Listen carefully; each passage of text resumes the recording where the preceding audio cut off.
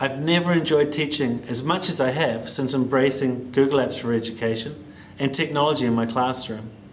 I really believe the benefits come not just through the use of technology, but through the collaboration and connectivism that comes with being part of the global community who have also embraced these tools.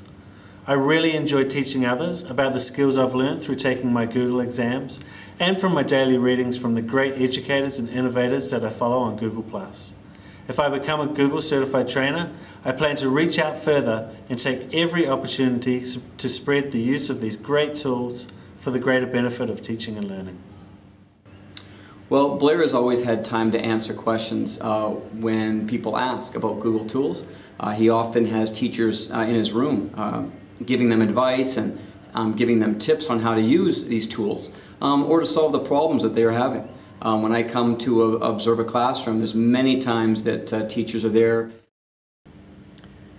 Blair is the owner and moderator of our school's GEG. He's worked tirelessly to promote the use of this great tool to the faculty.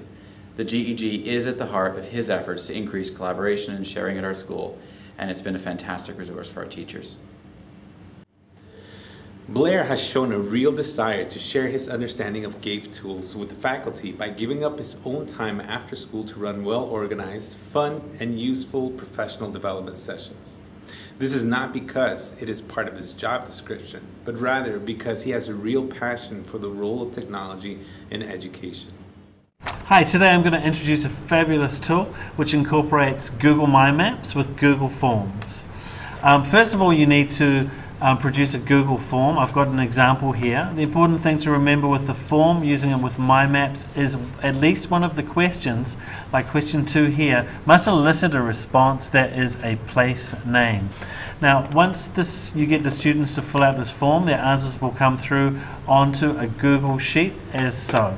Then we simply go to My Maps, click on Create a New Map, and when we've created a new map, we can give it a title.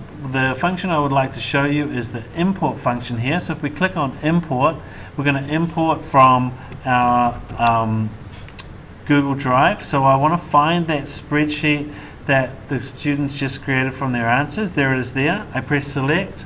Now it's going to ask me which of the columns would I use as the place marker, and that's going to be the holiday location because that's the one where the answer is a place name. Then what do I want to have the title for the place markers? There I'm going to stick the student name.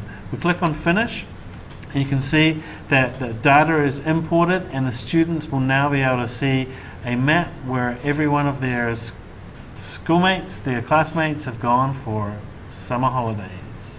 Enjoy!